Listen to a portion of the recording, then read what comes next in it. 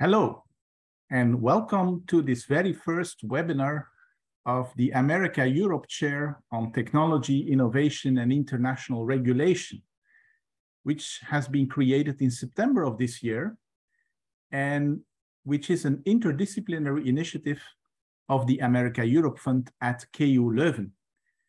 What is this chair about? It is a convening chair that aims to bring together expertise at KU Leuven on technology, innovation, and regulation. And its activities will include tracking, examining, and comparing regulatory developments relating to technology and innovation in America and Europe. Complementarily, the chair will also promote opportunities for cooperation and learning between policymakers, business communities, civil society actors, and knowledge institutes on both sides of the Atlantic.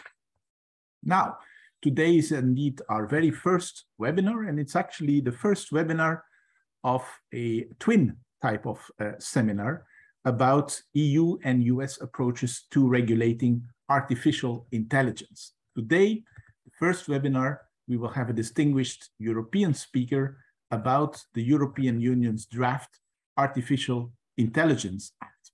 Because indeed, in April of last year, the European Commission proposed the first legal framework on artificial intelligence. And the draft EU AI Act follows a risk-based approach whereby legal regulation is tailored to each level of risk. AI applications considered of an unacceptable risk would be prohibited, while those that are considered high risk would be subject to a set of legal obligations, including undergoing ex-ante conformity assessment, being subject also to post-market monitoring, and so on. Now, this is a major legislative initiative, and the Act, as is typical for the EU, is currently moving through the ordinary legislative procedure with the European Parliament and the Council. And in this webinar, indeed, we are asking Dr. Juha Heikkilä, who is an advisor for artificial intelligence in the European Commission, to share with us his analysis of the European Union's approach to regulating artificial intelligence. In the next twin webinar, which will be held on Tuesday, the 8th of November, we will have a distinguished American speaker talking about the United States Algorithmic Accountability Act and blueprint for an AI Bill of Rights. But that's for just 2 weeks from now. Today, we have the great privilege to have among ourselves Dr. Juha Heikkilä, as I said, advisor on artificial intelligence in the Commission's Directorate General for Communication Networks, Content and Technology. He is focusing especially on the international aspects, but I should really say that we are delighted to have such a great distinguished speaker for our webinar, because he has been very strongly involved in developing at multiple instances the Commission's activities and strategy with regard to artificial intelligence and robotics. I'm not going to say what all these different phases were, but there were many. And I should also say he's very well qualified to give this webinar, because he once upon a time studied computational linguistic research at the University of Helsinki, and he also holds a PhD in linguistics from the University of Cambridge. So we're really delighted that Dr. Juha Heikkilä is with us today, and we're very happy to give him the floor. Thank you very much indeed, Professor Wouters. Thank you for these kind words, and thank you also for inviting me to present the European Union, the European Commission approach to artificial intelligence. As Professor Wouters said, I am working on international aspects mainly. So I'm working in particular with the United States at the moment, since we have the Trade and Technology Council you may have heard of. So I'm involved in that cooperation with the United States, but I'm also involved in other bilateral relations that the European Union has in the field of artificial intelligence. So notably Canada, Japan, India, plus also some multilateral aspects. So the international aspect really is what I've been focusing on now for the past year or so, and that's where I'm active. Of course, that is the sort of angle you want to take on this. In a way, it's a pity that we couldn't be both here at the same time, the US representative and myself. It would have been nice to have this exchange, but you will get the benefit of that, of course, then in 2 weeks when the US counterpart will present the aspects that they find important and what they focus on. So I will be giving you a presentation. I have some slides which gives you an overview of the AI Act, its rationale and its principles. And I can then comment maybe from the international perspective at the end on some of the points that may be not so obvious. So I'll start sharing my screen. I hope you will be able to see my slides. So it should be full screen now. If you could just give me a sign whether that is visible or not.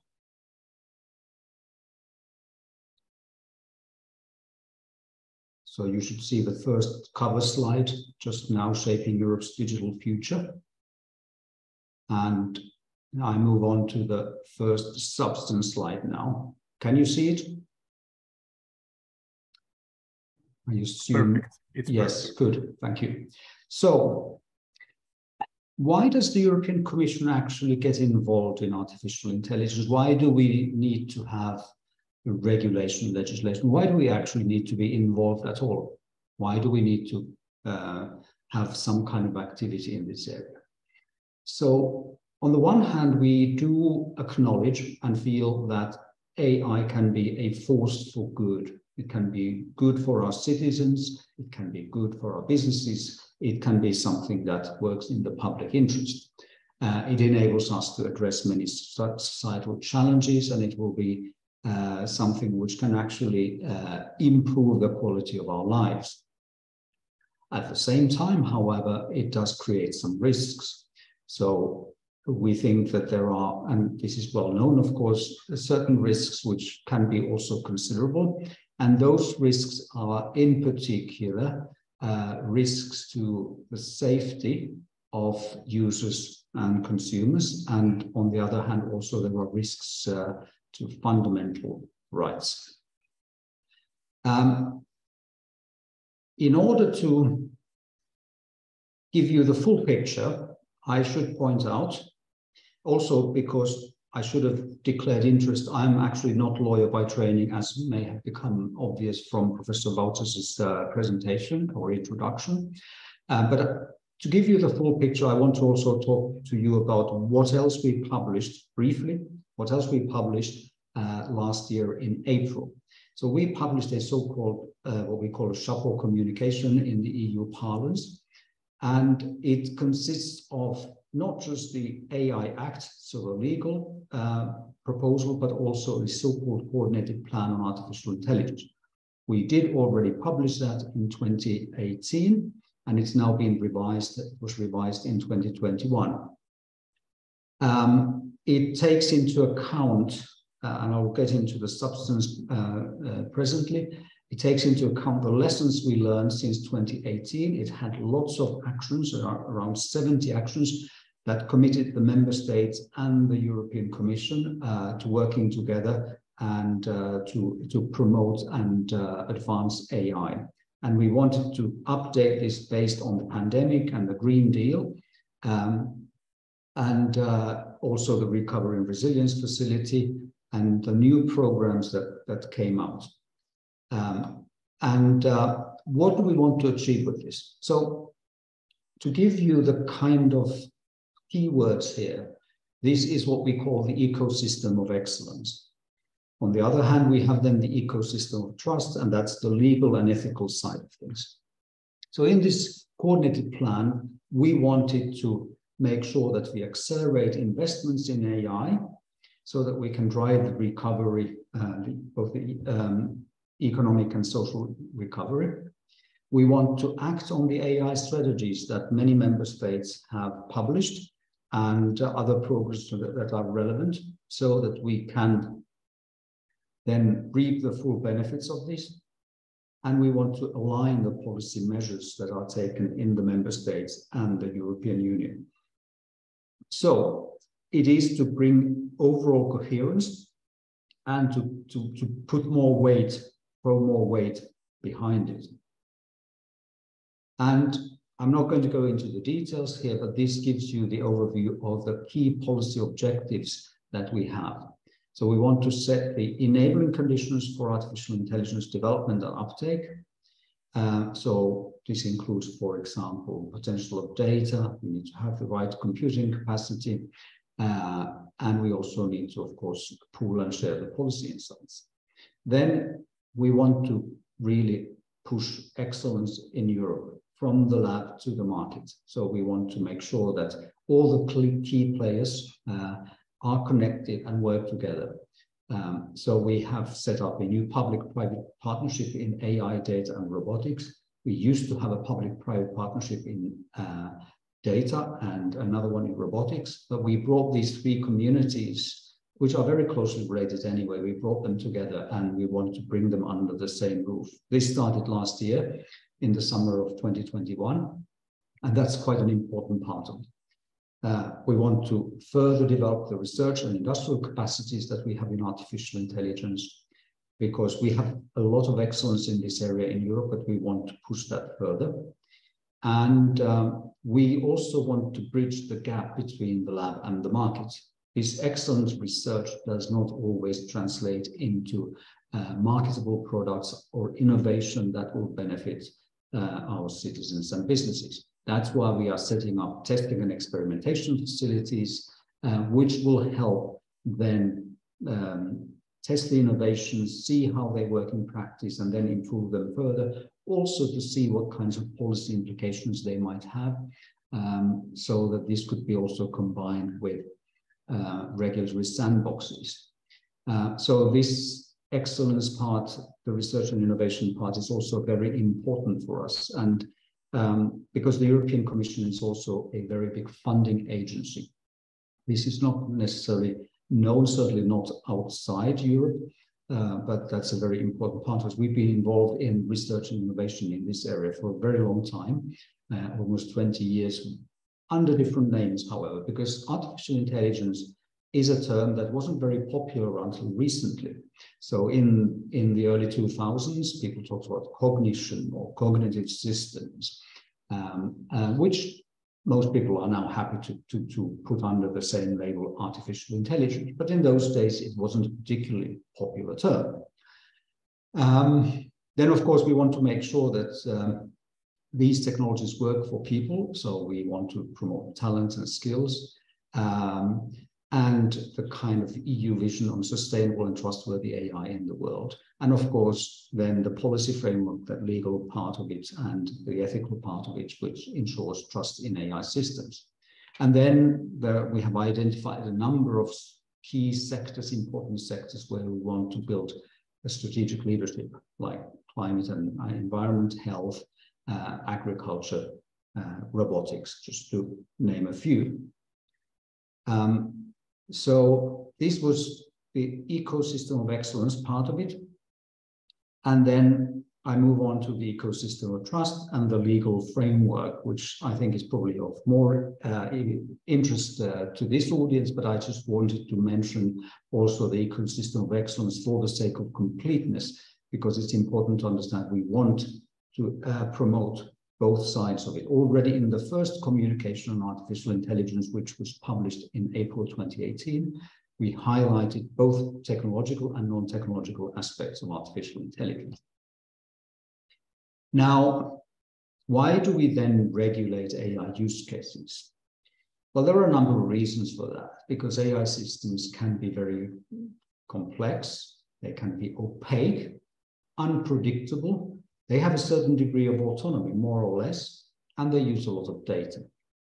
And these then lead to a number of issues that we have to address. safety risks, obviously, risks to fundamental rights. So these two I already mentioned.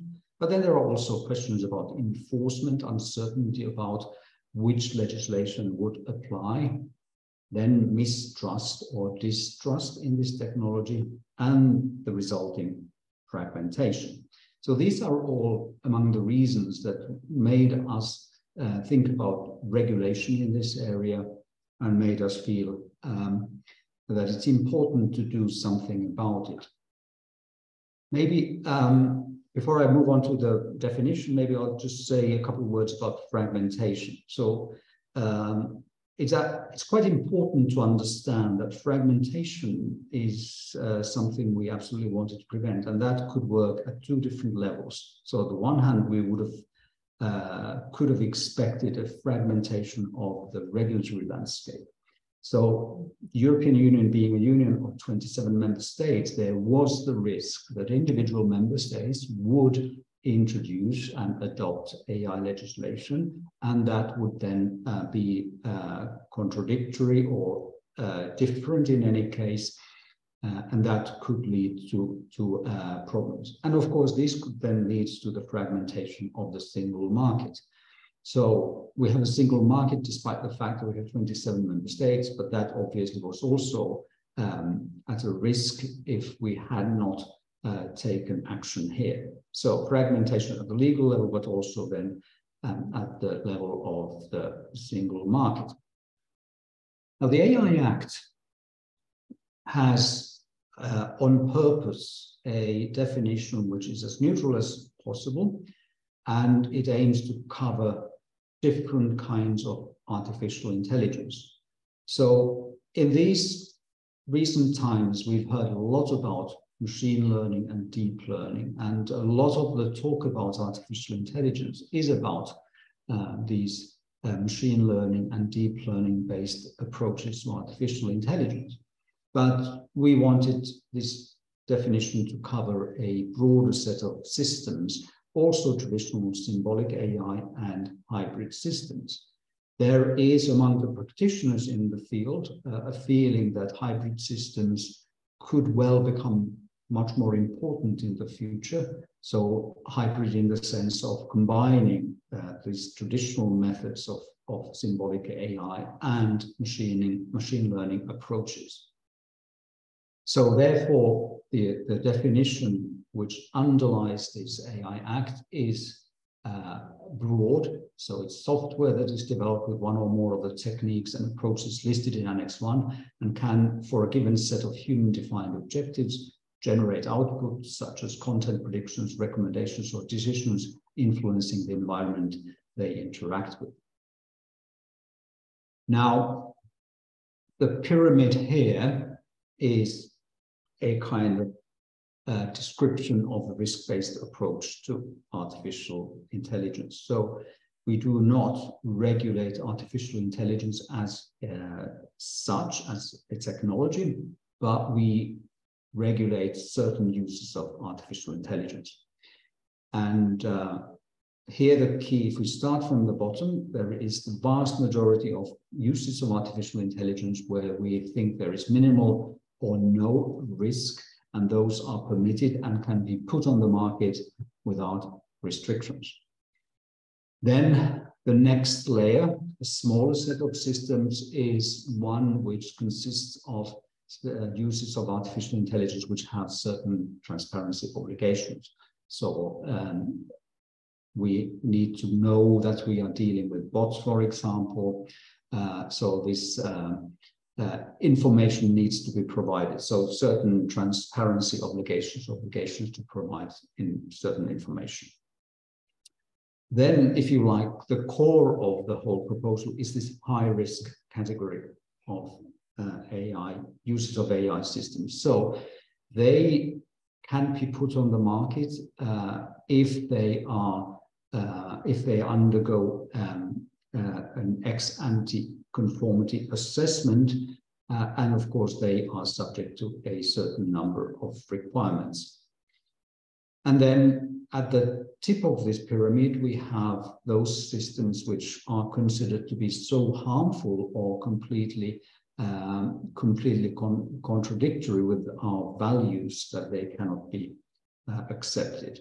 For example, general purpose social scoring. So this small set of uses of AI are prohibited according to this proposal.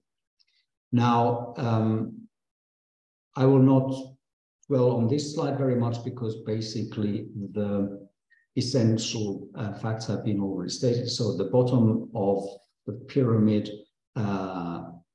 we have the unproblematic use of AI,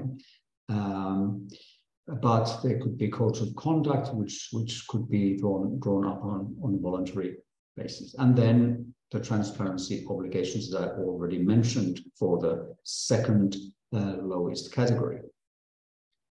Now, the real substance, the essence, then these high-risk systems, if you like, they come in two different categories. So we have, on the one hand, the safety components of already regulated products. So these could be products like medical devices or machinery, which are already covered by EU legislation. And these are then already subject to third-party assessment under the relevant legislation. So the sector-based legislation already intervenes here.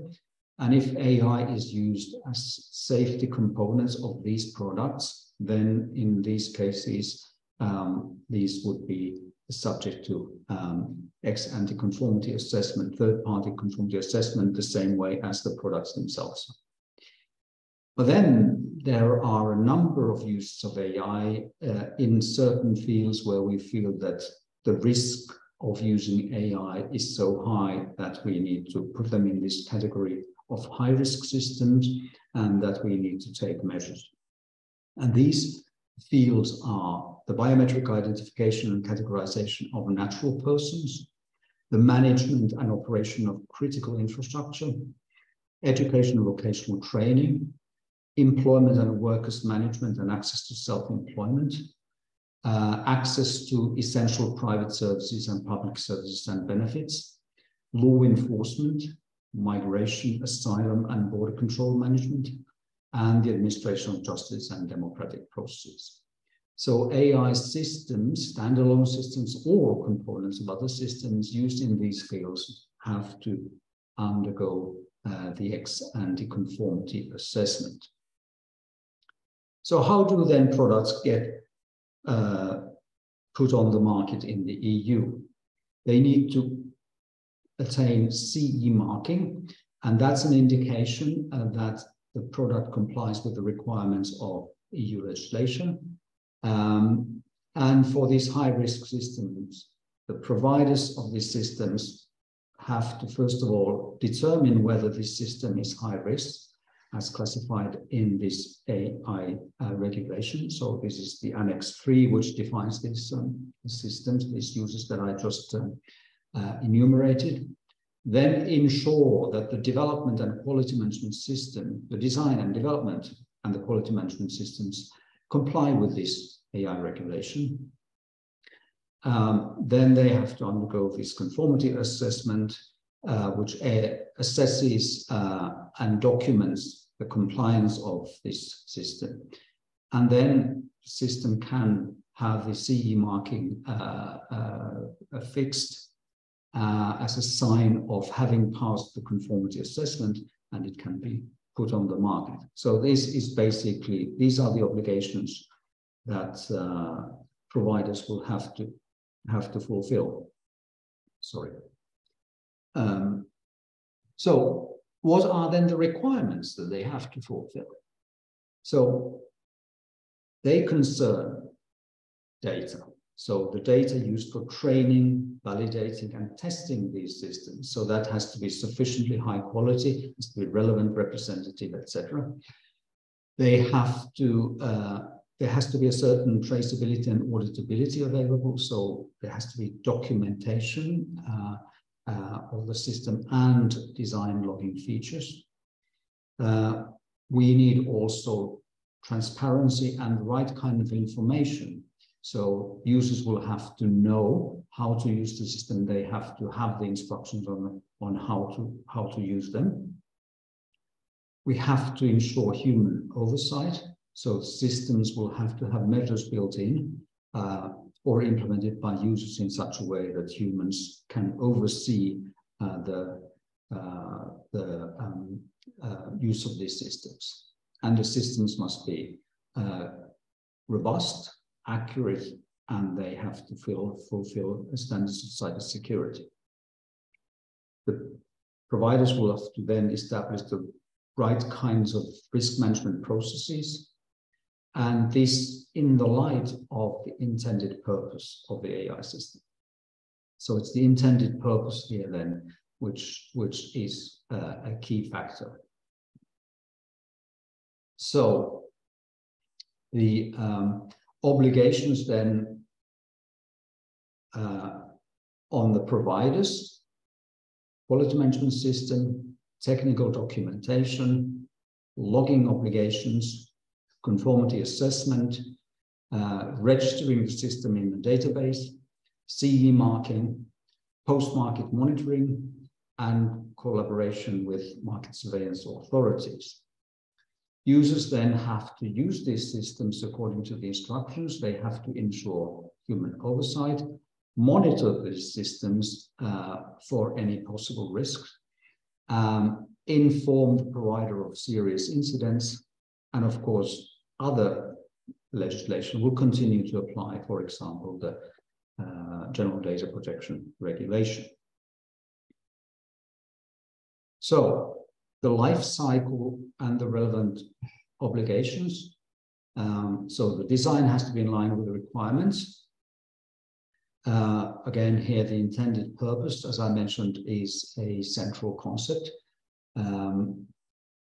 The conformity assessment has to be carried out ex ante. Post-market monitoring, so collecting information, documenting, analyzing relevant data, and evaluating the compliance continually. Incident reporting, and then, if necessary, new conformity assessment if this is required. Then, those uses of AI, the highest category, the tip of the pyramid, which are prohibited.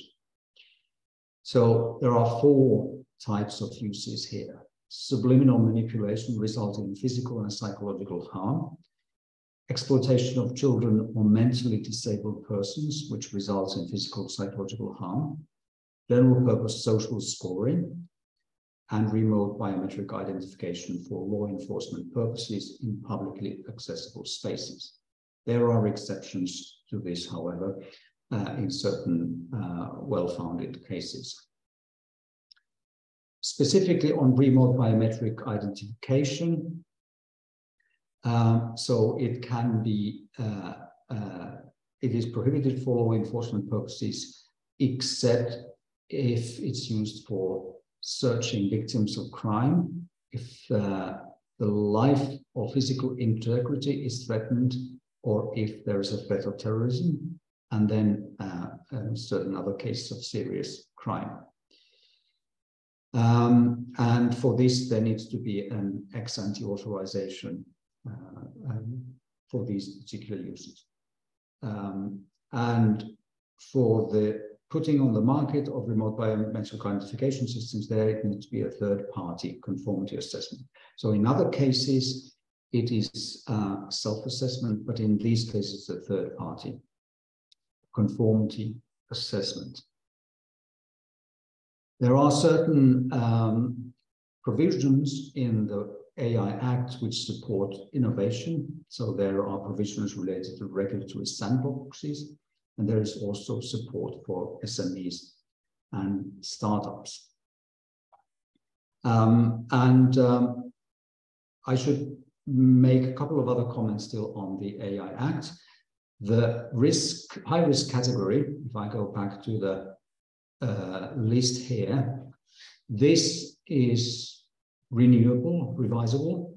So because this is an annex, this can be then adapted as necessary, because this is obviously, these technologies are developing very fast. And because of the developments, there are not so many constants in this area. So we need to be able to adapt and revise the list as necessary. So this is quite an important factor to keep in mind. To carry out some of this to support us, we are also planning to have a board which will then advise the Commission on this and see how this could be revised and what is the best way of revising this. Now, maybe I'll just add a bit to the process.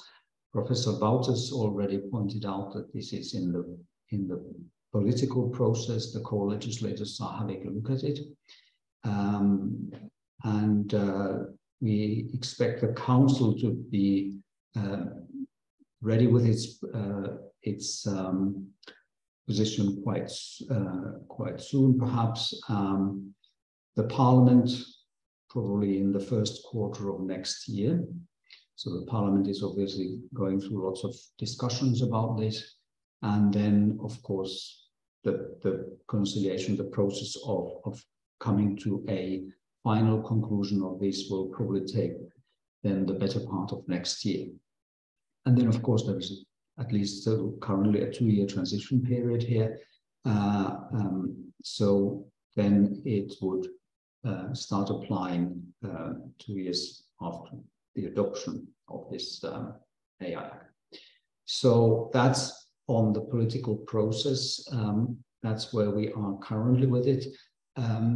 I will not go into the discussions that are ongoing, what potential changes there are, because that is work ongoing. It is obviously a proposal that has attracted a lot of attention both in the Council and in the Parliament.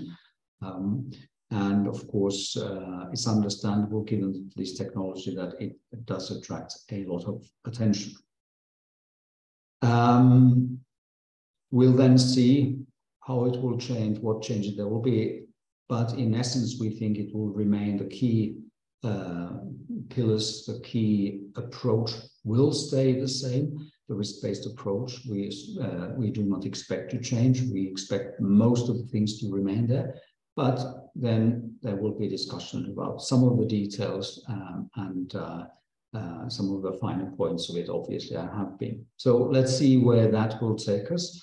We will be much the wiser in a few months' time. And then, of course, we know how it will come out just over a year from now, I would guess, but this is just an educated guess based on how things are moving. Maybe then some comments on the international aspects. So overall, we, and this is stated in the coordinated plan. So at the very first part of my presentation, I explained this coordinated plan and the actions outlined there. We also mentioned international activities there. We do seek cooperation with, in particular, like-minded countries which also advocate human-centric, trustworthy artificial intelligence, who support the responsible governance of artificial intelligence and who want to have guardrails in place for this technology.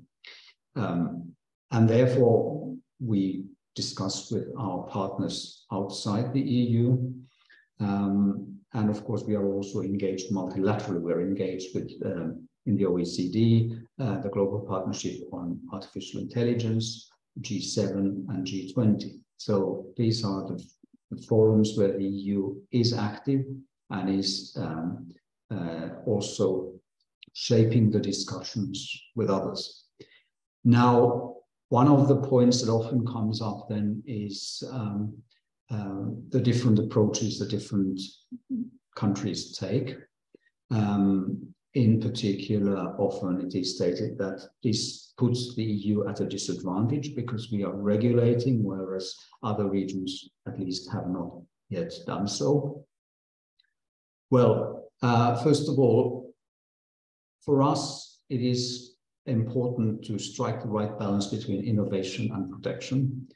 And this proposal, we think, does that.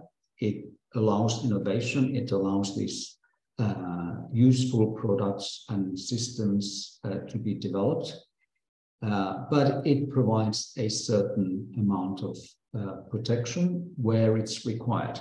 Hence the risk-based approach, hence the focus on uses of artificial intelligence. So not across the board, but where it's necessary and useful. That's where this AI Act is meant to intervene. So for us, it's important that we get the benefits of this technology. But for the benefits of artificial intelligence to materialize, we need trust in this technology. We need uptake first, but we don't have uptake if we don't have trust. So a precondition for benefits is the uptake of AI, and a precondition for the uptake is trust. So therefore, we need to do things.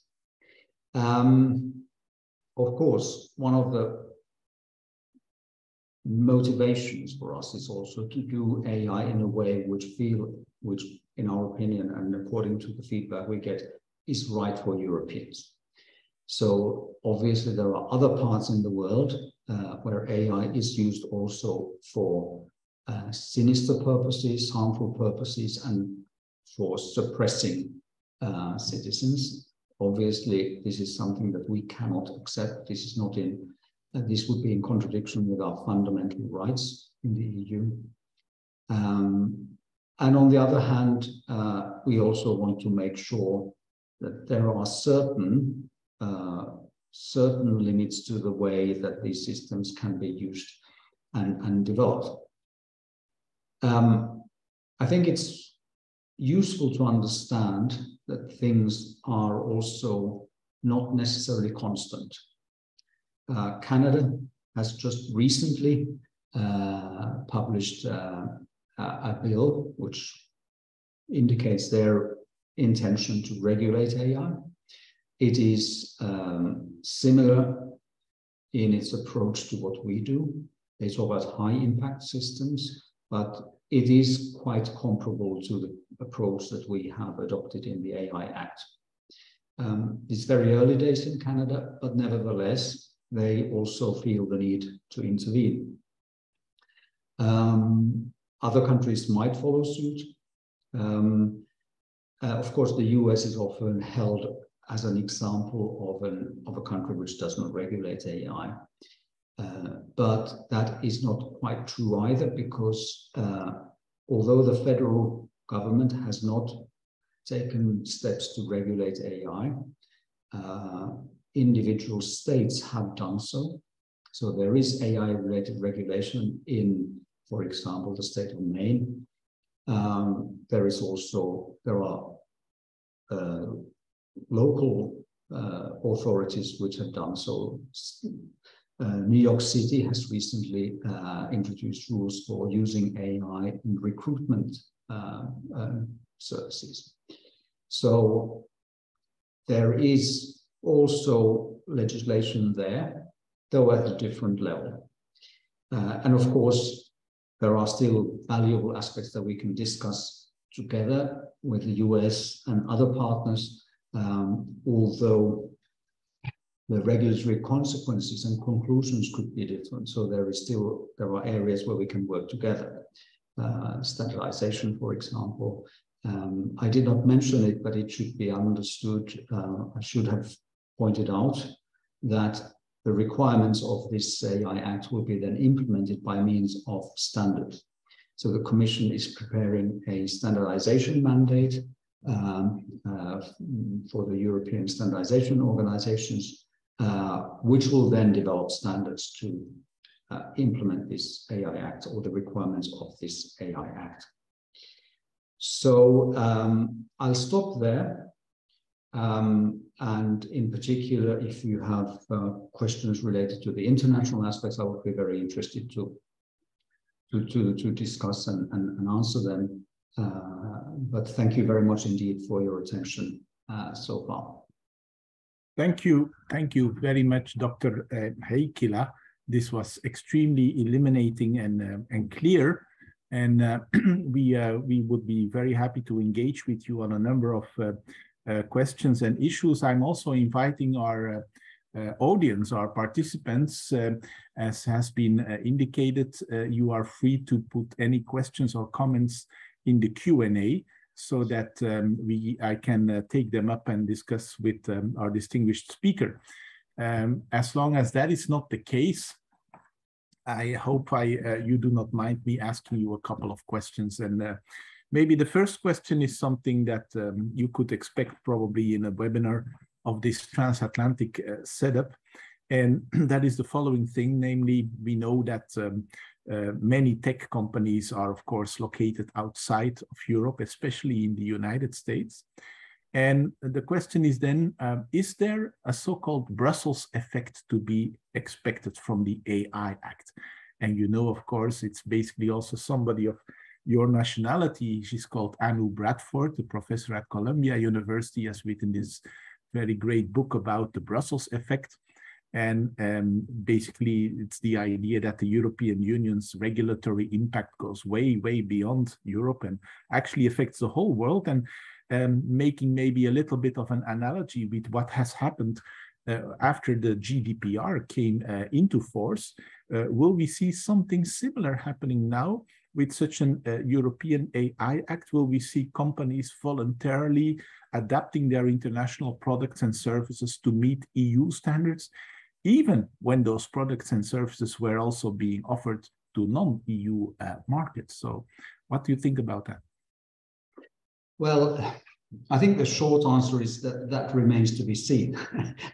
That's not a very satisfactory answer, I know, but indeed. Well, let me just comment on the tech companies that you mentioned. So for us, this is obviously not targeting any companies, any players in the space. We are instead creating a level playing field.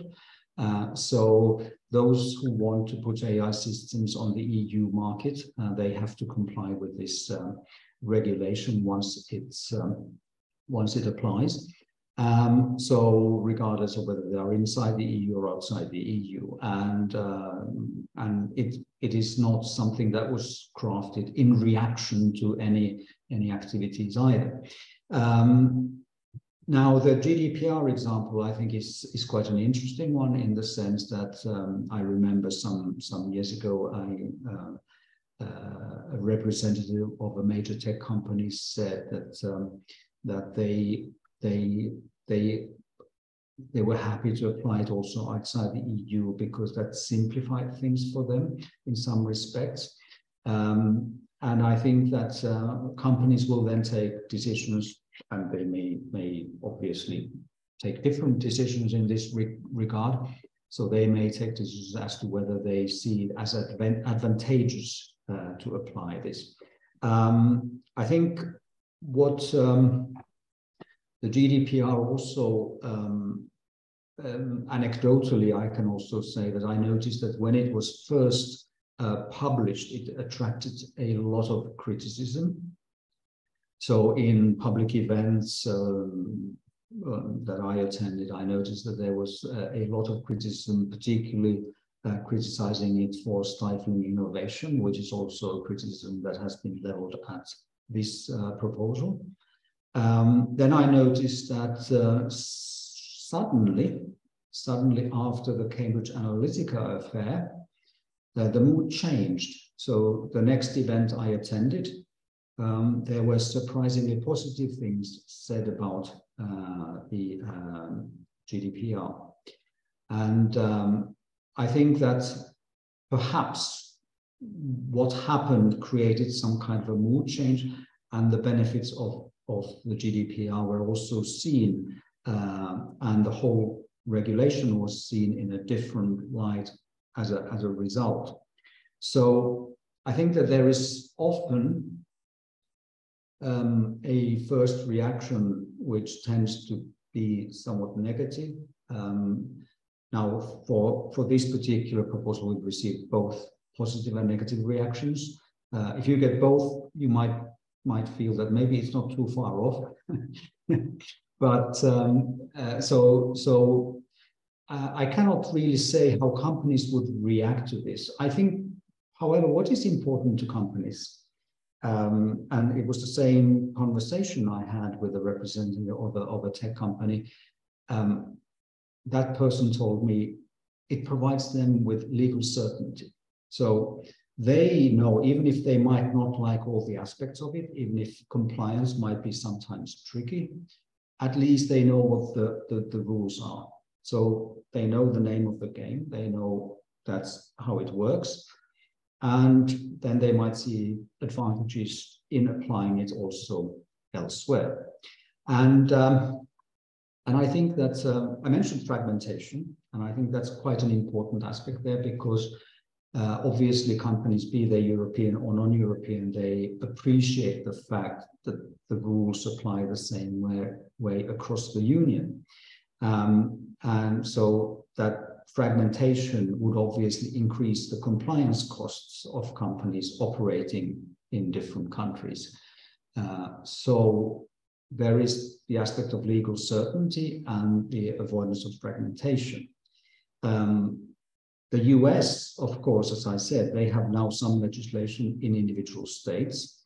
The federal government level has not yet proposed any legislation. It may not do so. But I think that there is some fragmentation to be seen there as a result of that. I don't know exactly how then the different levels of government, different jurisdictions, how they interact and work in the US. I can imagine that lots of lawyers work on that quite intensively. But at least we can avoid this. One question that I got some time ago was that, isn't this actually creating uncertainty because it's in the political process and it takes a while and so on and so on? Yes, things are not ready yet, but on the other hand, at least the main pillars of what's coming up are known.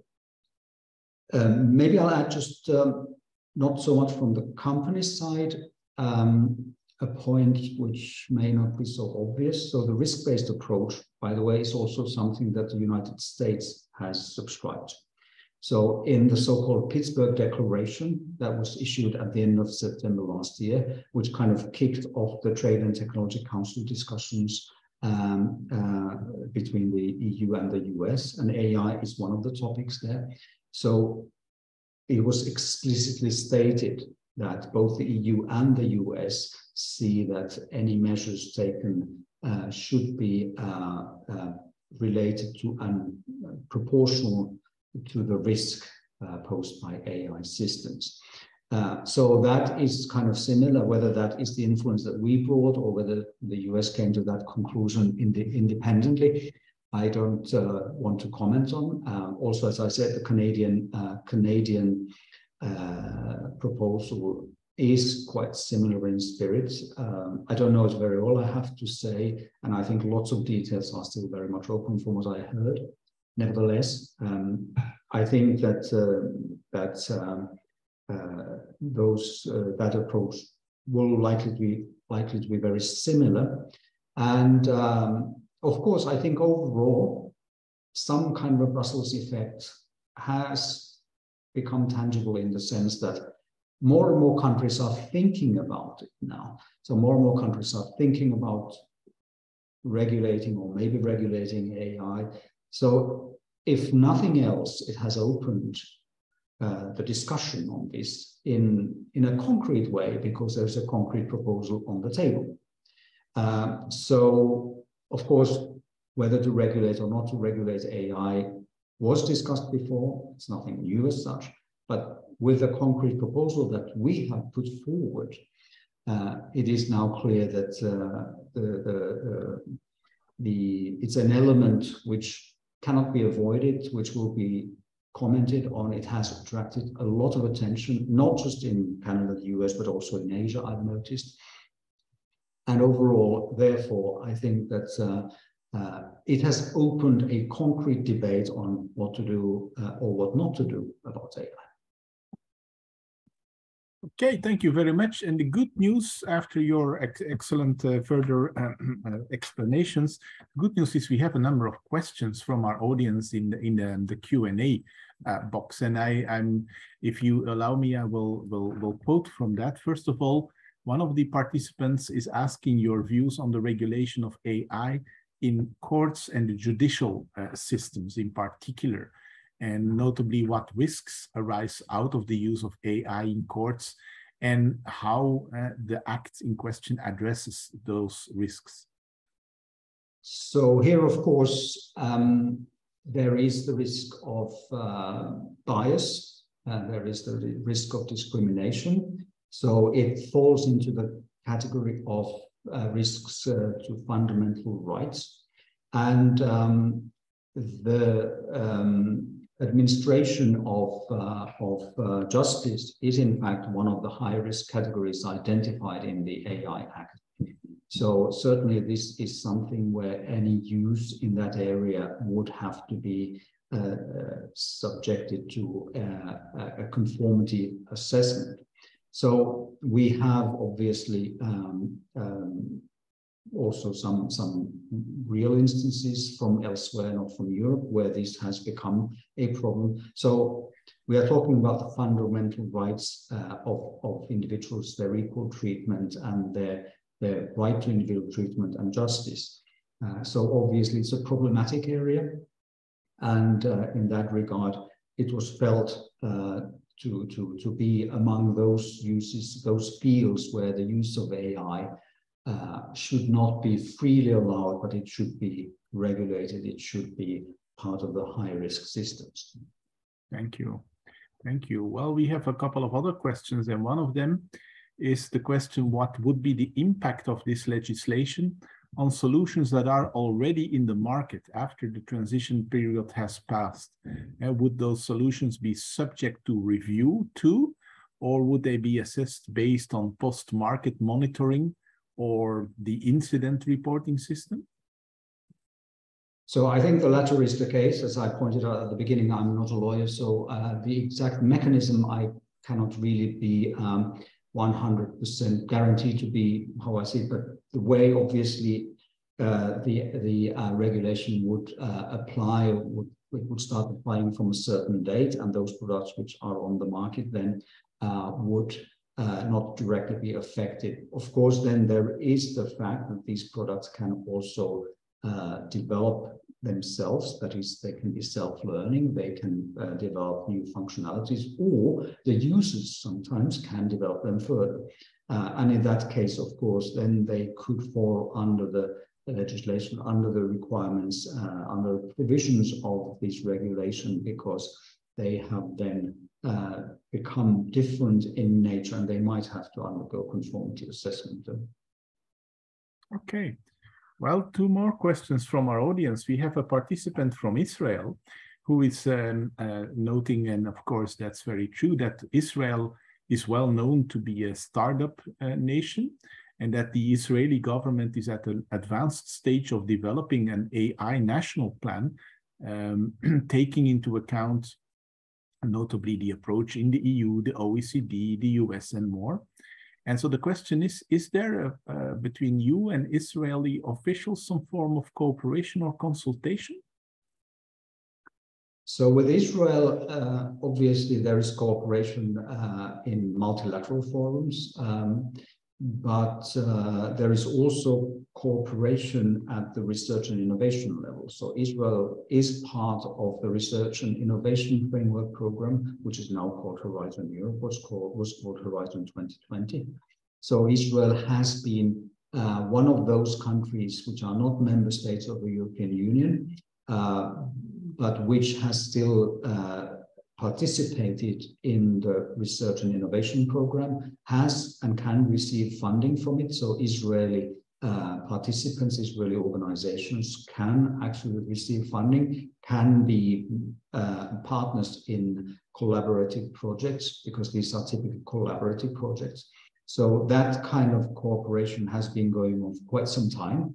and there are lots of contacts, of course, between then researchers and people working on these systems in practice between Israeli organizations and European organizations.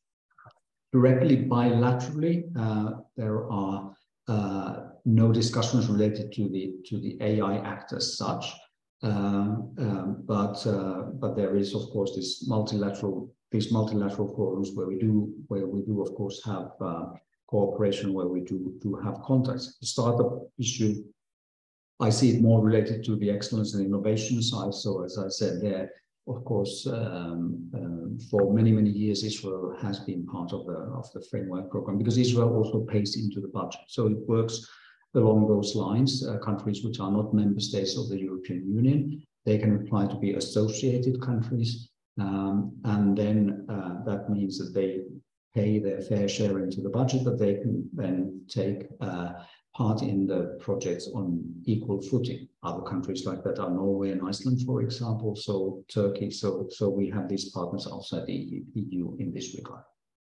Thank you very much. Now we go a little bit beyond this planet. We go to outer space, because we have a question from a participant who works at the McGill University's Institute for Air and Space Law. And the question is the following. Is there within the annex or elsewhere any way proposed or being considered for regulation of AI in the space activities sector? With the increasing impact of space activities, would it be considered as a critical infrastructure? ? And the question is being asked because, of course, any impact in the space activities domain is very often irreversible. There is no reparation or compensation that is being provided. It's also, as is often said by space lawyers, space is the domain or the province of all mankind. And so in that sense, it becomes even more critical to regulate that sector also for the space activities domain. But how is the EU engaging in that particular area? So there I have to say that I'm not the right person to answer that question necessarily. Whether space is considered to be critical infrastructure, I think that boils down to the interpretation. It was probably not perhaps the first and foremost in mind when this annex was set up. I do agree, however, with the sentiment that it is an increasingly important area. We have quite a lot of activity by colleagues who work in, we have a space program, we have quite a lot of activity related to space as such. And of course, AI is becoming an increasingly important part in those discussions. And it could well be, for example, that in a future revision of the annex, this is an aspect that could be taken into account. Okay, thank you very much. We are going to the end of this webinar, but given your great expertise on international relations side of this whole problematic, can we look a little bit forward to the upcoming Trade and Technology Council? As you have also highlighted, there have been previous discussions in the ministerial meeting of the Trade and Technology Council that took place in May in Paris. The EU and the US agreed to develop a joint roadmap on evaluation and measurement tools for trustworthy AI and risk management. And we are being told that the first draft will be discussed in the TTC's December meeting in the United States. What can we expect from EU-US cooperation regarding artificial intelligence? So we're working on a number of deliverables, if you like, in that regard. That particular one that you mentioned, this is cooperation with the National Institute of Standards and Technology, so NIST. And we are discussing there, if you like, this is work which supports our standardization activities, our meaning both of us on both sides of the Atlantic. So we are looking at having a shared understanding of some of the key terminology, to have kind of vocabularies or lexicons and taxonomies. We are talking about risk catalog, what kinds of risks there are. We are not classifying risks because we've done this in the AI Act, and that's not the role of NIST. And we are looking at maybe then coming up with a kind of repository of methods and methodologies and metrics for evaluating, assessing trustworthy AI. So we see this as a way of paving the way for standardization. So if we have a shared understanding of some of the underlying issues, that will then support standardization work in the European standardization organizations and international standardization organizations. So that kind of a sort of convergence is felt to be quite useful on both sides. So that's now something that we want to, outline for the next summit, which will take place in early December. So we want to outline a bit what we mean by that in more concrete terms. So that work has been going on over the past weeks and months and will continue. But we're also looking at other things. We are seeing if we have some kind of a sort of interesting pilot maybe on privacy enhancing technologies, how those could be used. They, from our perspective, they don't solve the problems, of course, but they could help. Legislation will be needed anyway, but if that is a partial solution to some of the problems, that could be valuable. So we want to explore the value and usefulness of that technology. And we also then look at how we can perhaps operationalize AI principles. So we have both subscribed to endorse the OECD recommendation for AI. The OECD recommendation is very similar to the requirements published by the high-level expert group on artificial intelligence that was set up by the European Commission. So they came up in 2018 with the ethics guidelines and their key requirements. So those are very, very similar, of course, in many ways with the OECD recommendation. So that was something that was obviously then quite easy for us to converge on in terms of the approach. So we see if we can somehow then take this further and if we can somehow find more convergence here. And something that is coming out then also for the next summit is an economic study on the impact of AI on the workforce. So this is something that has been prepared jointly by the EU and the US. So on our side, DG Employment has been in the lead for that, and on the US side, then the Council of Economic Advisors has been involved in that work. So we expect that to be ready and published or submitted to the next summit. So that's in a nutshell what we are doing, and we see that this cooperation, particularly on risk management and evaluation measurement tools for trustworthy AI, that could be quite useful concrete work at a very technical level, but nevertheless, which will then support the standardization work and pave the way towards favorable standards. And if we have agreement there with the US, that we felt could be very beneficial to both of us. Dr. Heikkilä, we're very grateful for this very open and informative exchange with you. In fact, there are so many interesting dimensions and issues that you have touched upon, and which we don't have the time now to elaborate, but which we hope we can maybe put on our discussion list for future webinars, because especially also this wider international coordination in various organizations, from the OECD to the G7, the G20, the Global Partnership, and so on. It's a fascinating kind of dynamics, and you are in the midst of that. So you're in a wonderful place to see all these developments. So thank you for engaging really with us. I want to thank also our participants for raising those interesting questions. All of this smacks of much more, and I would say, and there will be much more, because we are indeed intending to organize a great number of webinars in the future. The next one, as I have indicated at the beginning, is a twin webinar, which will take place on Tuesday, November the 8th at 6 p.m. CEST. And that will be done by an American speaker. It will be about the US Algorithmic Accountability Act and the blueprint for an AI Bill of Rights. And the speaker will be Alex Engler, who is a fellow at the Brookings Institution, where he essentially studies the implications of artificial intelligence and emerging data technologies on society and governance. So we very much look forward to the next webinar in 2 weeks' time. Before we end and draw this webinar to a close, I would quickly like to ask our collaborator, Joanna, to put on her screen, because I would like to introduce her to this distinguished audience.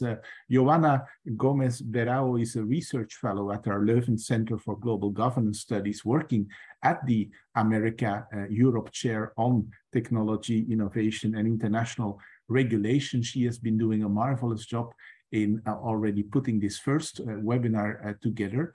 And we're very grateful, and the audience can count on the fact that Joanna will be also very much engaged in the future webinars of our America-Europe Chair. So thank you very much again, Dr. Heikkilä.